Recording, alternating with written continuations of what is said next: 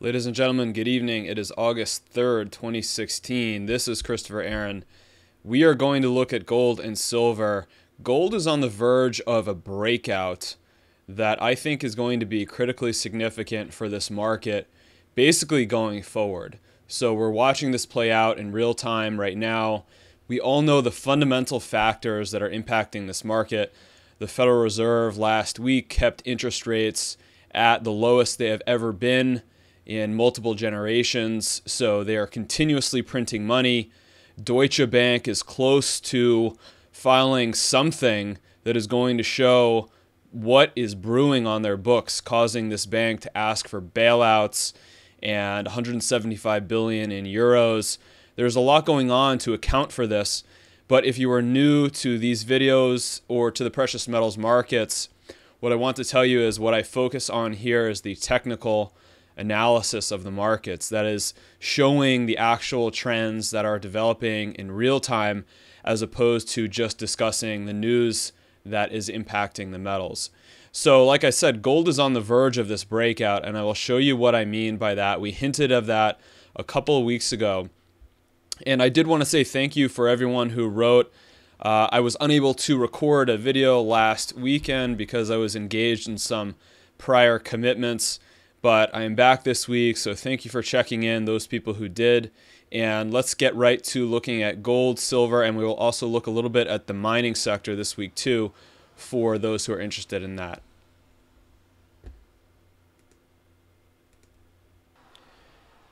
So looking at the metals here, we will start with gold. There's not a whole lot that you can tell from looking at this 3-day chart here. We're looking at Monday, Tuesday, and Wednesday. There's not a whole lot that you can say from looking at the 3-day chart. That's why we will look at the longer-term charts. Same for silver. Basically, after a strong day yesterday, giving back some of those gains today. But silver is at a very important level right now that I'm watching closely on the charts. And to put this in perspective here, this is the critical thing to understand about where gold is right now. There is a long-term downtrend that is being tested right now for the second time over just the last month or two, and this would actually represent the fourth hit on this line if we go back. So we are referring to this magenta color downtrend here. This extends all the way from the all-time high at 19.23 per ounce back in 2011. We can see that this line was hit here again in 2012, about a year and some odd months later. And then the gold market basically fell very precipitously after that and then began to base. And we were all watching this together as the gold market broke out of this gentle last downtrend that it was in. Now, that said, this line that had sort of been forgotten over the last number of years because gold had fallen so far is once again being tested. And as you can see, there is no other set of downtrend lines that can be drawn from the all-time high. So what this means is this is a final downtrend that is being tested. Now we have a number of other indicators. Another series in technical analysis that we can use to give us leading indicators. As it stands right now, from this chart alone, we cannot say that gold has yet broken out of this downtrend. When we look at some of the other leading indicators, such as from the mining sector, some of the ratios, gold versus the commodity index, and we can see that something is happening here that's a little bit special with gold. This is not just a commodity related phenomenon now. So we will look at that, and that's giving me a hint that this is getting ready to break out of this long-term downtrend. And mind you, there are thousands and thousands of eyeballs watching this level right now for a technical indicator waiting to say, okay, now it's safe to get back into this market. So when this line breaks, I do not think it's going to just be a little $10 or $20 break. I think you're going to see quite a spike higher after the break of this downtrend before something of a retest and then an acceleration away from this level. Zooming this in so we can see it even more closely. So a lot of the people, I started producing these videos back last August. We were in this low, and we kind of were alerting people that the final low looked like it was forming. We didn't know if it was happening in here. Sure enough, it took one more drop lower after that. A lot of people started tuning into this form of analysis here in the lows and on this first rise. So mind you, we've seen this back and forth underneath the initial support zone here, which then broke out the day of the Brexit vote, came back, thus solidifying this resistance now as support between 1285 and 1305. And then after the price spiked up to 1378, it then came back just a week ago and bounced off 1310 again. So this green support zone here is looking increasingly valid. And here we can see the 1-2 attempts that gold has made thus far at breaking from this long-term downtrend. I believe the next attempt is going to prove successful, whether it is tomorrow or whether it is next week or perhaps late August. I think the next attempt is going to prove successful, and we're going to see a significant rise up to perhaps the upper region of this blue parallel primary channel that we are in now, and from there we'll reevaluate. So gold is setting up well here, temporary consolidations aside. Now, here's one of those leading indicators that I was referring to. This is what's giving me, for example, a signal. So there are a number of people here who have expressed interest in the mining sector. This is one of my topics of focus for my premium service that I do have available. We get into the individual stocks for people that are looking to make investments in that sector. But even if you're not doing that, you can use this indicator to give you a sense of what is coming for gold here. So all we've done is drawn one on top of the other, gold on the top and the gold miners on the bottom. This is the GDX fund, which owns too many miners, in my opinion. It owns almost 50 now. So it's very difficult to select real excellent companies when you're buying 50 at a time. But regardless, it gives us a good sense of the average for the entire sector. So notice, what have I done here? All I've done is drawn a line from where this gold mining ETF finds itself right now, just above this 30 level. And we've drawn this green line all the way back. And where does this last hit the 30 level is right here in mid-2013. So the question is, what was the gold price in mid-2013? We go straight up from that, the red band. And then looking over here on the y-axis, and we can see the gold price was between 1410 and 1440. The last time the gold miners were at this level. So this is one of these indicators that's telling me that gold is getting ready to break through this long-term downtrend that we saw in the last slide. Now, if you are interested in investing in the gold miners, this is what I specialize in. And I am really glad and I'm really thankful that the people who were watching some of these videos trusted me and said, you know what, it's worth giving this a shot, because the people who were following that have made nothing less than a small fortune in the last 5 months alone. We have the gold miners from these lows, from 12 to 30, is 160% in 5 months. This is amidst a 30% rise in the price of gold.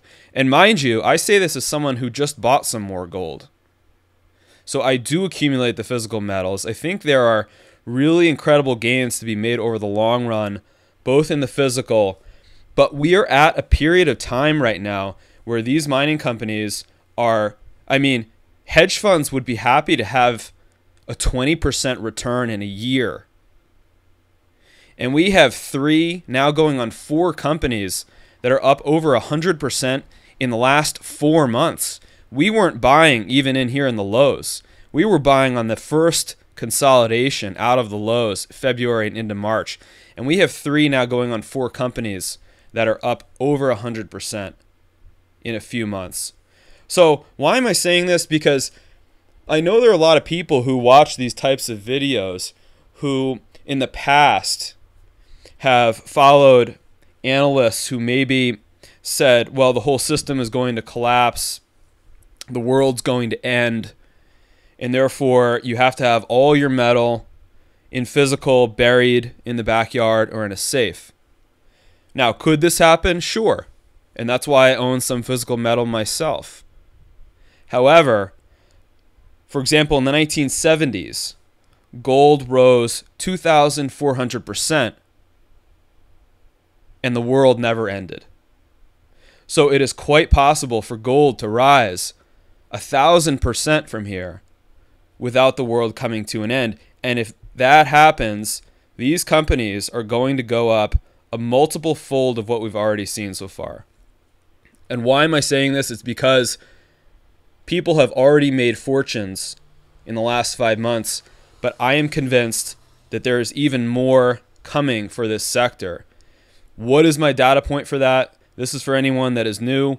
We are looking at the XAU, which is another index of the top gold mining companies, about 15 or 20 of the largest gold mining companies. And we're looking at the ratio of the XAU to the S&P 500. This is the entire U.S. stock market, the 500 largest companies. The current valuation for this ratio is 0.052.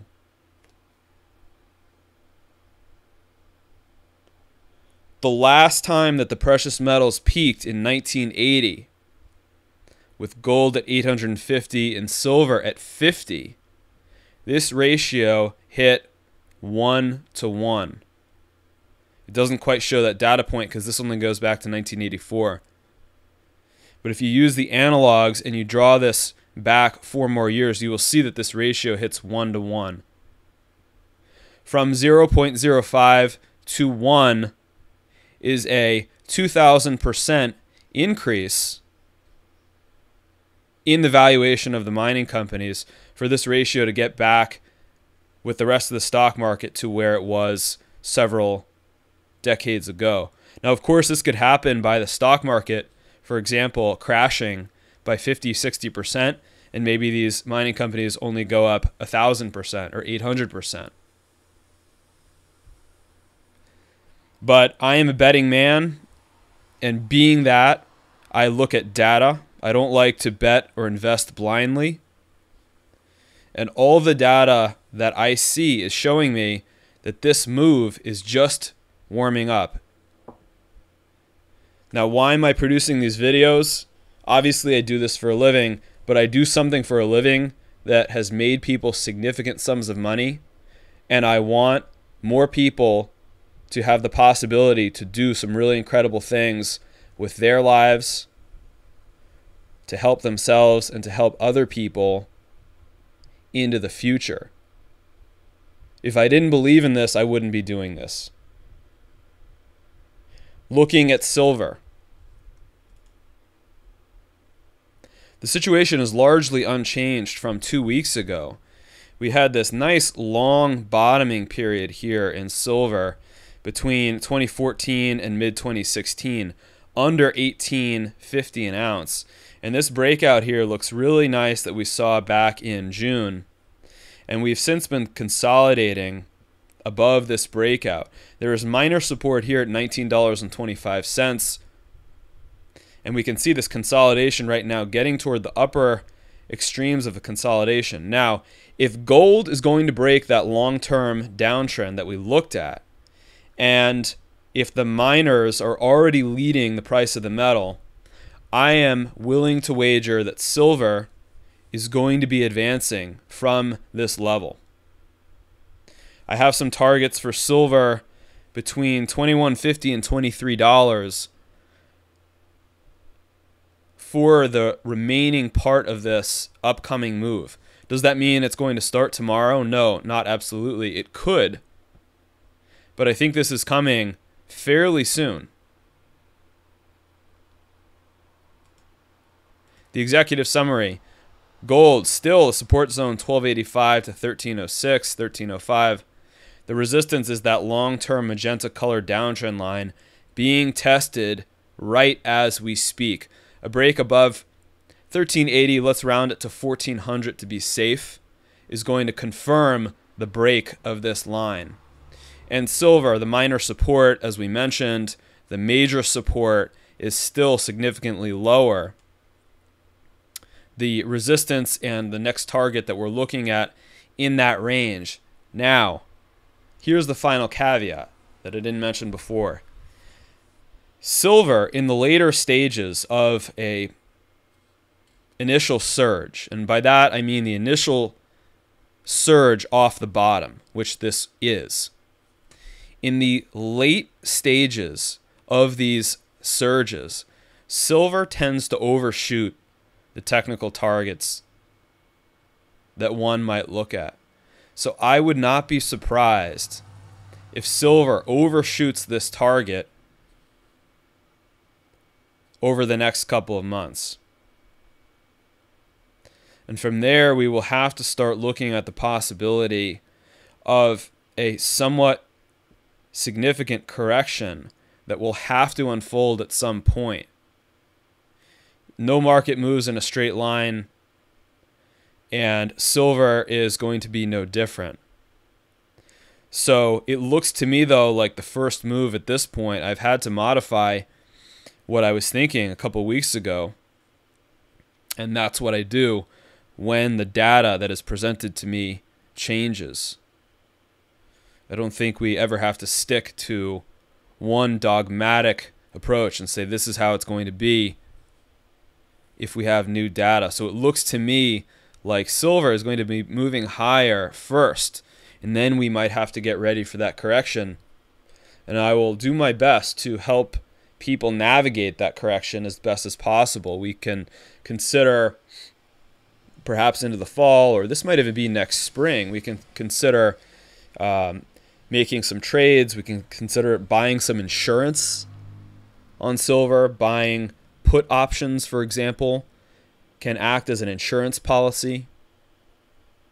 But this is all stuff to talk about way down the road, a few months from now. For now, let's look for gold to break this level. This is going to be very significant. I think there's going to be a lot of mainstream attention coming into the precious metals market when gold breaks that region and finally surpasses 1400.